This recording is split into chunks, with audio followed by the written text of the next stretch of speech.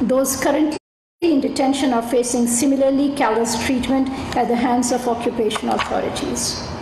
In 2002, Kashmiris were also prevented from exercising their right to freedom of religion and of assembly, as the Indian authorities repeatedly prohibited religious gatherings and Friday prayers in IIOJK. It is especially important to remember these facts as we observe the Right to Self-Determination Day for the people of Jammu and Kashmir. On the 5th of January in 1949, the United Nations Commission for India and Pakistan adopted a resolution that guarantees a free and fair plebiscite in Jammu and Kashmir to enable the Kashmiris to realize their right to self-determination.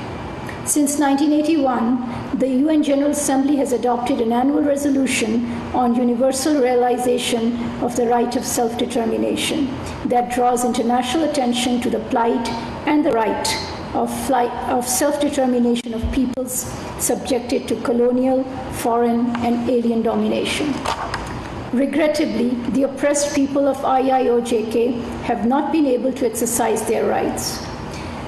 This day reminds the international community, especially the United Nations, of the imperative of honoring the commitment made 74 years ago towards the people of Jammu and Kashmir and supporting their struggle for self-determination.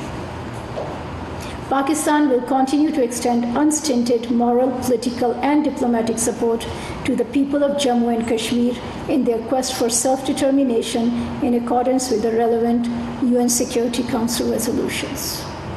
I thank you. ترجمان دفترخارجہ ممتاز زہرا بلوچ کی news briefing. ان کا یہ کہنا ہے کہ 9 جنوری کو Geneva میں donors conference منعقد ہونے جا رہی ہے. وزیر اعظم UN secretary general Antonio Guterres کے ساتھ مشترکہ میزبانی کریں گے. کانفرنس سیلاب زدگان کی مدد اور بحالی کے کاموں میں مددگار ثابت ہوگی. وزیر اعظم محمد شہباز شریف اس کانفرنس میں شرکاء کو سیلاب زدگان کے مسائل کے حوالے سے آگاہ کریں گے. PTV نیوز سے فی الوقت اتنا ہی.